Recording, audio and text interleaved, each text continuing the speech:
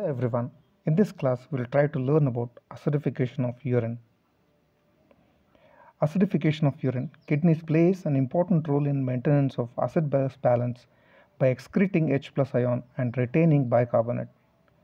pH of glomerular filtrate is around 7.4. It is same as that of plasma. Normally, urine is acidic in nature and with a pH of 4.5 to 6. Secretion of H plus ions. The cells of PCT, thick ascending segment of loop of Henle and distal tube and collecting duct secrete H plus ions.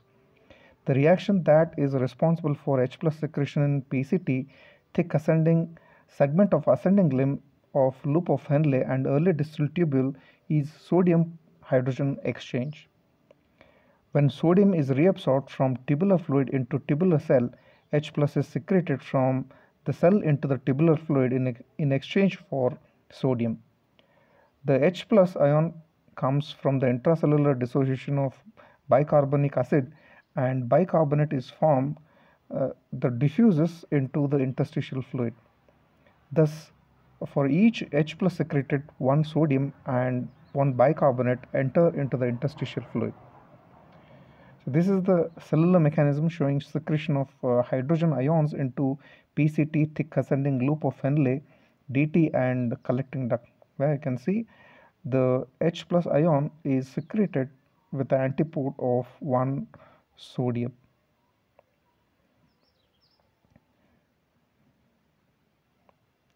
In the late distal collecting tubules, H plus ion is secreted by an ATP driven proton pump mechanism. Secretion of H plus ion occurs in the special type of the cell called I cell of late distal tubules and collecting duct. It occurs in the luminal membrane of the tubular cell where H plus ion is transported directly as a specific protein, a hydrogen transporting ATPase. The I cells contain anion exchange protein called as band 3 in their basolateral surface of cell, which helps in exchange of bicarbonate and chloride. Some hydrogen ions are also secreted by hydrogen potassium ATPase. This is the diagram showing the active pump, how it is going to secrete H plus ion into the tubular lumen. And these H plus ions, they are derived from the metabolism of carbonic acid. Then removal of H plus ions. If H plus ions is secreted into the lumen, were not removed in the time acidity of the urine increases rapidly and attains limiting pH, which inhibits further secretion of H plus ions by tubular cells. And this removal is done by 3 mechanisms. One is bicarbonate mechanism. The H plus secreted into the renal tubule combines with filtered bicarbonate ion forming H2CO3 bicarbonic acid. The bicarbonic acid dissociates into carbon dioxide and water. The carbon dioxide diffuses into cell and it is used to form carbonic acid. Thus, for each mole of bicarbonate removed from tubular fluid, 1 mole of bicarbonate diffuses from the tubular cells into the blood. This mechanism particularly takes place in the proximal tubules since carbonic anhydride is present in the brush border of the cells. So this diagram shows the reabsorption of bicarbonate ions by secretion of hydrogen ions into the renal tubule. The hydrogen ions which are produced from the bicarbonic acid, they are secreted and they combine with bicarbonate which are filtered in the lumen. They're going to form carbonic acid, which in turn going to form carbon dioxide and water, which are going to be reabsorbed. So thus, with the secretion of 1 H plus ions in the basolateral membrane, one bicarbonic HCO3 ions is reabsorbed into the blood. Then phosphate mechanism. In the tubular cell, carbon dioxide combines with H2O to form H2CO3, that is carbonic acid. It immediately dissociates into H plus ions and bicarbonate. Bicarbonate from the tubular cell enters into the interstitium. Simultaneously, sodium is reabsorbed. The H plus secreted into the tubular lumen reacts with the sodium hydrogen phosphate to form sodium dihydrogen phosphate, and sodium dihydrogen phosphate is excreted in urine. This happens mainly in the distal tubules and collecting duct.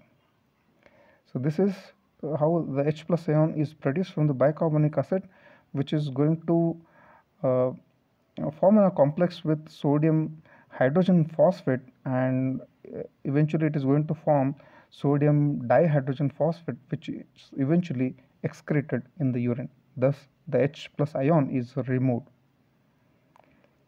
Ammonia mechanism. In the tubular epithelial cells, NH3 is formed from glutamine.